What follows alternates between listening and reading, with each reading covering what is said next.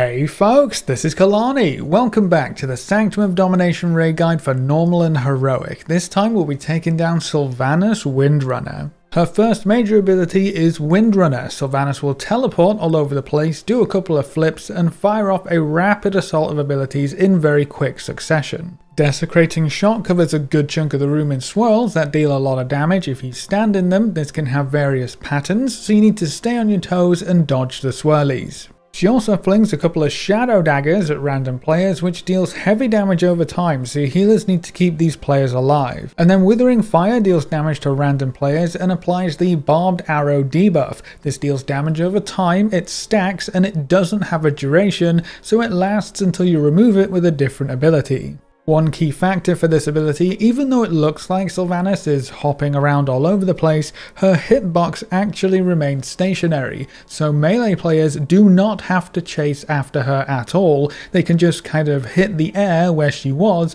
and you'll still be doing damage. Her next very important ability is Domination Chains. Sylvanas fires off several Domination Arrows and big swirls appear around the platform. The swirls deal a lot of damage, so you have to dodge them, but after the impact, a Domination Arrow will appear. These arrows chain the closest player to them and constantly pull that player toward the arrow. The strength of the pull increases the longer the arrow is left alive, and it also deals damage over time. Getting chained by a Domination Arrow is also the only way to remove your Barbed Arrow stacks, so anyone with high stacks will want to actively try to get chained. Your entire raid needs to swap to these Domination Arrow ads when they pop up, so your raid can freely move and dodge mechanics. On heroic mode, the arrows have a small circle of calamity around them. Basically, if the player chained to an arrow gets too close to the arrow they are chained to, they instantly die, so even more reason to nuke the arrows down as quickly as possible. Sylvanas will also use Veil of Darkness. She disappears briefly and reappears somewhere on the platform and creates a very large shadowy AoE. If you get hit by this AoE, you'll take a lot of damage and get a Healing Absorb debuff, so healers need to watch out for that and heal it up as quickly as possible.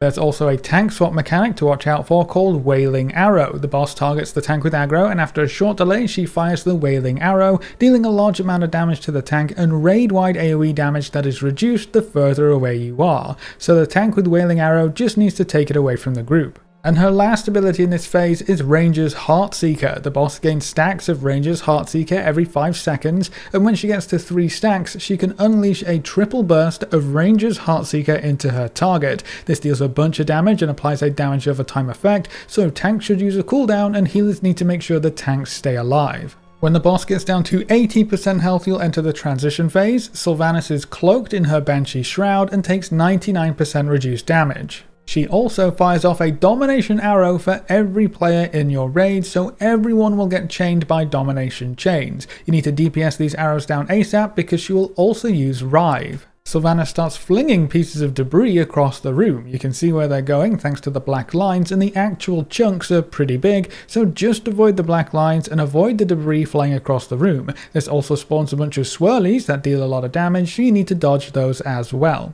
Sylvanas will also start using Banshee Wail. This is a small circle AoE around each player that deals a lot of damage, so you have to spread out quickly so you don't splash each other. It will also interrupt any spells you're casting, so be sure to stop casting as well. This ability also deals more damage the lower health you have, so healers need to make sure everyone is topped off before this ability happens. All you need to do is survive until Sylvanas flies away and Jaina teleports you onto the Jailer's Chains. This is going to be phase 2. You need to chase down Sylvanas by running along the chains. Jaina and Thrall will be helping you out by building bridges so you can cross safely. The bridges tend to have holes in them, so watch your step as you cross.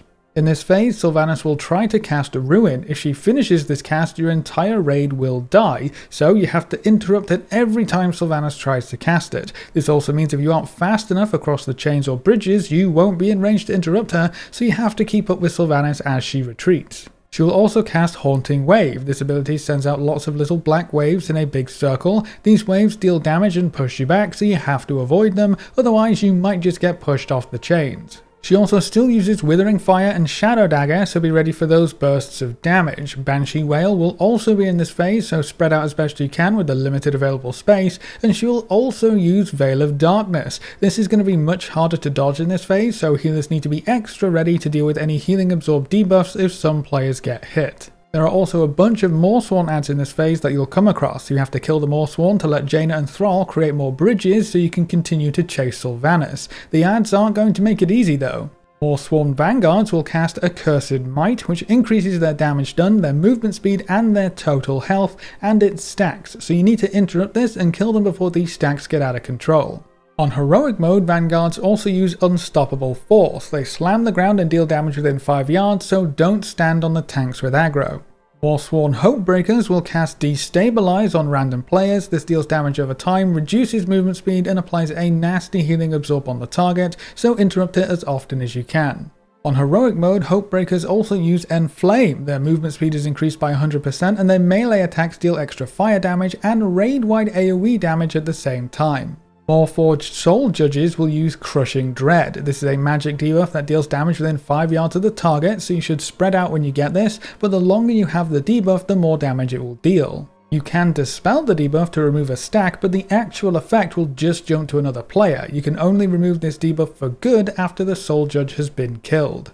On Heroic, Soul Judges also use Lashing Strike. This deals heavy damage to your tank and applies a nasty damage over time effect that stacks and can't be mitigated, so more tank damage to watch out for. Warforged Summoners will summon Decrepit Orbs. These orbs increase damage done by 40% every 6 seconds, and it stacks, so you want to nuke these down quickly when they pop up. When they die, they explode for a bit of raid-wide damage. On Heroic, Summoners also cast Curse of Lethargy. This deals shadow damage and more damage over time and reduces the target's movement speed for 3 seconds. Each time the curse is cast, it increases the duration of future casts by 1 second, so dispel these quickly to reduce overall damage. And then the last ad you'll come across is the Warforged Goliath. They gain stacks of Fury, which increases their damage and attack speed when they hit the same target, so your tanks will need to juggle these ads to keep the stacks low. On Heroic mode, Morsworn ads also deal constant raid-wide damage if no players are within 50 yards, so you'll need to get to the ads quickly or your healers are going to struggle. So move along the chains, help Jaina and Thrall build bridges, interrupt and intercept Sylvanas, and when you've gone far enough, Jaina will be able to portal you into the Arbiter's Room where you'll start phase 3. In this phase you'll have 4 platforms to work with. You can jump between the platforms by running toward the edge that will bump you over to the next platform. The boss will still use Wailing Arrow, so the tank marked with that will need to hop to a different platform to reduce the damage your raid takes. She will also still cast Veil of Darkness, and it's going to cover pretty much the entire platform, so you'll need to hop platform to avoid that AoE as well. And Sylvanas will also use Banshee Scream. It's more or less the same thing as Banshee Wail, so you need to spread out as best you can to avoid splashing the damage across multiple players. She will also periodically throw out shadow daggers. You can actually see the small black lines which note where those daggers will fly, so try to avoid the lines when possible. And then the big problem in this phase is going to be Banshees Bane. This is a magic debuff that is applied by various abilities. It deals damage over time and it can stack. When this debuff is dispelled, you'll drop a purple puddle on the floor. If anyone runs over that puddle, they soak it up and get the debuff. So you can move the puddles around by having players pick them up, then dispel them to put them in a better place. The boss will also fire off Bane Arrows. These are big purple swirlies that deal damage if you get hit, but they also leave a Banshees Bane puddle on the floor. Banshees Heartseeker is more or less the same as phase 1. The boss saves up stacks and then uses them to fire off a quick triple shot into the tank, but in phase 3 it also applies Banshees Bane, so the tanks will be dropping those puddles as well. On Heroic mode, she will also use Banshee's Fury. This deals damage to every player over 4 seconds, and after 4 seconds, anyone with a Banshees Bane debuff will also explode, dealing raid-wide damage for each stack of Banshees Bane. So basically, when the boss casts this, no one can have that Banshees Bane debuff, otherwise you'll probably die. And to top everything off, Sylvanas will also cast Raze. This basically destroys the platform she's currently on by disabling the jumping mechanic so you can't get off the platform, and it fills the entire platform with a nasty AoE that will kill anyone left behind. When the boss starts casting this, you have to leave the platform and you can't go back to it. The goal in this phase is to kill Sylvanas before you run out of platforms. You will also probably want to collect the vast majority of active Banshee Bane debuffs and puddles on the platform that's about to get destroyed, so they don't fill up your remaining platforms and remaining space too quickly.